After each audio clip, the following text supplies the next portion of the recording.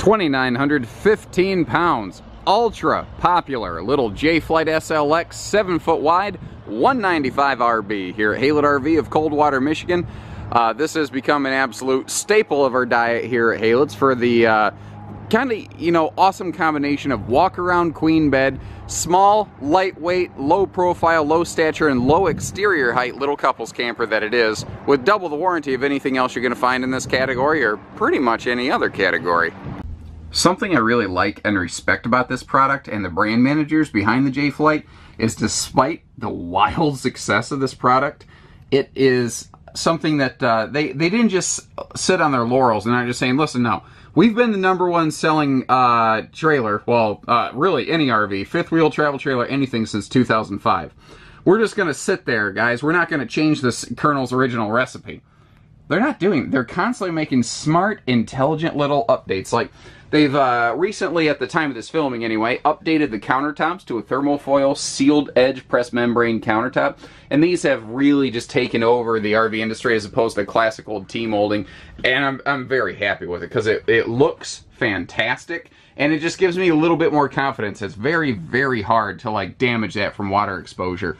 Now, this little thing, not all campers in this category are going to have all LED lights. But one of the things that I like here is, you may have noticed, we have a light switch for it. Usually, little campers require you to go click, click, click, click, click, click, click, click, click all over the place to individually turn on lights. We don't have that challenge here. The side mount air conditioner here. When these little single axle mini campers first came out, they had 5,000 BTU side mount airs, and you could upgrade to an 8. And it didn't take Jayco long to say, nope, we're just doing an 8K standard, which is way more than enough in a little bitty box like this. One of the things I like about the side mount air is, instead of being on top of the camper, it helps the overall exterior height of this camper stay lower. You know, so it's just, there's a lot of people that have like a short garage door or something like that. You might still be able to fit this into your garage, which is, oh man, if you can keep this thing away from the sun for storage purposes, congratulations, you just saved yourself all the headache in the world. We do have a curtain here for privacy across the master bed. If you are going to fold the dinette down into a little grandkid sleeper space, you do have the ability to do that there. But it is really the walk-around bed that makes this one. This began its life as the 185 RB, and it had an east-west corner bed with really a bunkhouse mattress under it. It didn't have a true, you know, walk-around bed like this one does. So this, when they went to this generation, the camper got slightly longer, but it got so much better. Now you don't have to crawl over each other to get to the bed at night if you need, or, well, out of the bed at night to get to the bathroom, or I guess crawl over each other to get into bed. If you're like, you know, my wife and myself, I'm a night owl, she is not. She's an awesome super mom, so her sleep cycle's kind of synced with our kid going to school. I'm one of these people, I've just always stayed up late at night, so this works so much better for me than an east-west bed. Now, little campers like this don't always have the dual hanging wardrobe closets. In some brands, it's actually optional. You will find it's standard here. What's also nice is your construction complement here, compared to the full-blown J-Flight, it's pretty much all the same. You've got the same pocket-screwed cabinetry. They've recently updated their cabinet hardware to this brushed nickel, like very shaker-style looking cabinet hardware. Very modern and residential in that way. You'll see that all windows also have a nicer pleated shade as opposed to mini blinds, and they specifically went black this year because it actually blocks more sun and can give you more privacy and darker interiors. Like, let's say you're having like a migraine day and you just really have to retreat. You're good. If you notice something here, we are completely carpetless. This camper is extremely easy to upkeep and keep clean, not just from the small size, but just the material selection. And we also have side stands on both sides of the bed with household outlets for CPAP users, with large windows on both sides of the bed, and they all, with the exception of the front window, which is really just for light and viewing, all the windows are going to open for breeze. Now that front window there, not all single axle campers have those, a lot of them do, and for good reason, because it makes this thing feel bigger, lighter, brighter, not quite so compact and condensed. As I flip around here, there's one thing I really want to point out that is, I don't know that a lot of other dealerships are going to take the time and effort to show you this, and that is the storage below the dinette. Both sides of the dinette bench have bonus storage between it and, well, below them. And tell me when too much storage is ever a thing. You can never have too much storage. That can also fold down into a little bonus sleeper. Now, that's not really going to be a comfortable adult sleeper, a little too small. It's an ideal little grandkid sleeper. And I do want to point out, too, something that a lot of brands will miss again, is the power outlet below that table there. Now, in case you're wondering why is there that, like, box below the table, well, that's your wheel well. That's just kind of one of those necessary eels. This is a couples camper. There is plenty of legroom for just a couples dining situation. If you are going to try to squeeze 4 people in here, you're probably going to have to get a couple extra chairs and sit around the end of the table, and it's going to get kind of tight. The entertainment complement in this is very basic, but I mean, this is, by intention, a more basic series camper. This is not a, you know, 4 seasons glamping fireplace ceiling fan, 5th wheel luxury living experience. It's just a little weekend camper, and it's something that's very easy to get around with, especially smaller capacity vehicles. What is nice, though, is you do still have a no-crank TV antenna here. It's directional only, so you get greater range of reception and clarity there. Now, you can see we've got the full storage up here. I talked about the dual hanging closets. I talked about the storage below there, but oh my goodness, look at this. This is probably like the biggest single cavity. This closet alone rivals the size of the bathroom. It is massive. And that extra shelf down there, like, you're like, why is he wasting time talking about an extra shelf? Having an extra shelf to kind of customize your storage space while still having like a shoe garage below that, guys, it is mastery and execution that a lot of folks are going to very easily miss. Before we get to the bathroom, which is nice, I do want to take a moment to look through the kitchen, because you know another thing this does very well is storage. This is very similar to a sister product that Jayco makes, the StarCraft AR1, and there's nothing wrong with that product, but it lacks, it's slightly shorter, but it lacks this kind of storage. They had to really make too many sacrifices, I feel, to be able to achieve that kind of storage in the product. Now down here, I love what they did here because it's the perfect little wastebasket space, and there is a little shelf above it. So, you know, little campers like this, they don't usually consider, where could I put a wastebasket? But Jayco does. Now, I like the fact that they gave you this nice open chunk of real estate right here. So, if you notice, you've actually got TV hookups right there. If you want to throw a TV on, you can. Now, one of the benefits, a lot of people seem to think that aluminum stud construction in the walls is just better. It's not better, it's different. One of the advantages to this style construction is that statistically every 16 inches on center, I've got a wall stud. And I can mount like a wall mount TV right there, and there's my cable hookup so that I can have, if I want to get that TV out of the way and use my prep space, I can. Or you could just throw a TV right there on the countertop if you're interested, if you're even planning on bringing a TV with you, which I found almost nobody with these little campers does. Now this down here, this gas electric refrigerator freezer, it also, well, I just kind of gave it away with the name. It's gas electric fridge, but it does have a freezer pocket in it. It's not massive. You want to keep some ice cream sandwiches or a bag of ice or something with you, you're going to be good to go. I already talked about the air. I'm just doing a quick recap, pardon me. Oh, the vent right here, well, the stovetop hood, it actually does vent. It does exhaust heat outside. So, especially in a tiny box like this, these burners will make a very quick impact on the overall heat in the camper. That's why this vent's outside, and that's why you have this sort of dual-purpose skylight and ceiling vent up top here. Because heat rises, and organically what's going to happen is outside air will pull in from the side windows, and it will exhaust out the hot air through the ceiling and kind of have that constant recycling, comfortable air flow. A couple quick things. People ask all the time, what are those black things down there? This is your furnace, and that is your converter box. At your house, you'd probably call it like your fuse panel. That's where all your fuses are. Now, I think one of the reasons that this product became just so successful so quickly, close to 5 years ago now, really, is that at the time, everybody who was building single-axle mini campers, they had what's called a wet bath. And that's where the toilet is in the shower, like a closet. You've probably seen those. Well, Jayco went, no. That's not how we do business here. We're going to have a skylight and the vent up here, and we're going to have separate toilet and shower with legroom and a foot flush, because that's what we do. That's how we became the #1 selling RV on the planet for, what, how many years? Since 2005 now. So very little inside has changed other than just those countertops. There are a couple pretty significant exterior changes. One in particular I do want to talk about as we step outside. I mentioned it earlier, but one of the first things to talk about on any Jayco, really, is the fact that they have twice the full camper warranty.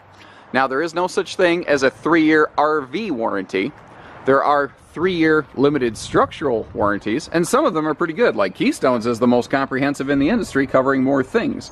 But it doesn't cover expensive stuff like air conditioners, like water heaters, like electrical systems, etc. Whereas Jayco's full warranty will. What's actually kind of cool, they have so much confidence in their product, and their engineers do so much testing at Jayco.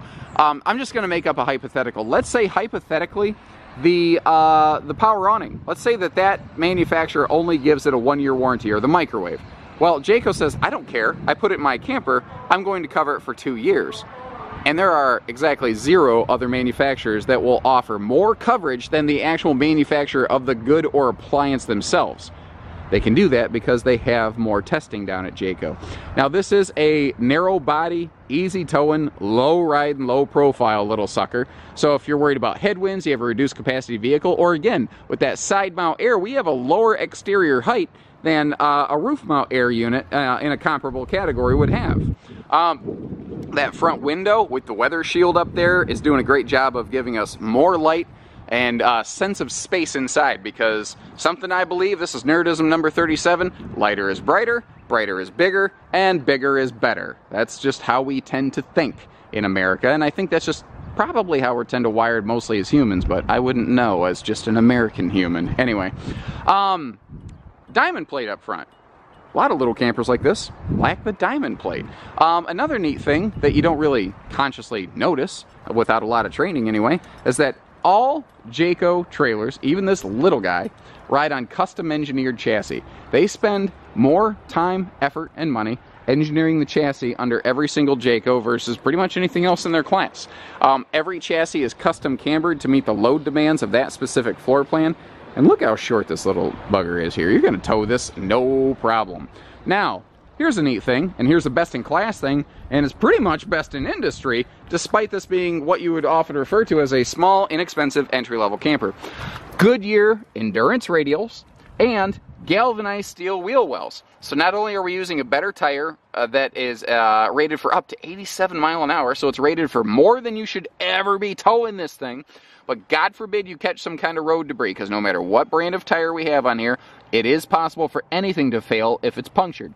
They still put a blowout guard on here to hopefully give you that extra shield you need to get this thing down from, speeds to be able to get it fixed. Here's another, ooh, I just bumped my head on the Jayco tail in here behind me. How you doing, toy hauler? Anyway, that'll go on the highlight reel. Oh, where was I at? I knocked my thoughts right out of my head. LED lighting, that's where I was at. So, this has all LED tail and marker lights and interior lights, and that's not normal. Not only just in this class and category, but even luxury fifth wheels are not still LED lights across the board. Some of them lack that feature. Now, your Jaycos all will, but your Jaycos were a little more safety conscious that way. What's kind of cool, like LED taillights, because they flash faster than incandescent bulbs, at highway speeds at 60 miles an hour, it'll give the guy behind you up to 5 feet of additional stopping time, because they can see your lights faster and register them mentally quicker.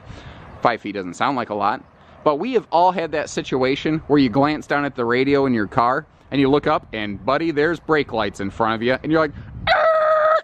Well, 5 feet can make a difference, because we've all come that close to the bumper in front of us, or, maybe had a little bender. Here's another neat thing.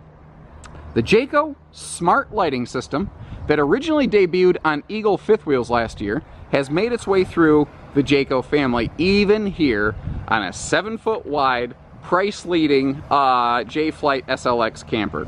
What that means, it stands for signals, markers, and reverse travel. Basically, the lights on this trailer will mirror exactly what your vehicle does, and I don't just mean having marker lights and brake lights. If you flip on your right turn signal, all of the clearance lights and upper lights on the back will blink along with that for additional visibility and safety.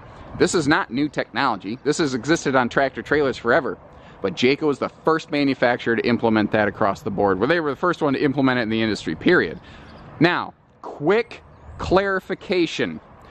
This is one of the very first 2019 models to have been produced. This was built slightly before the smart lighting system is implemented for 2019 models. It's going to be something of a very, very early 2019 update. And there's an extreme likelihood that this is the only one of those campers that will be built here at our dealership lacking that feature.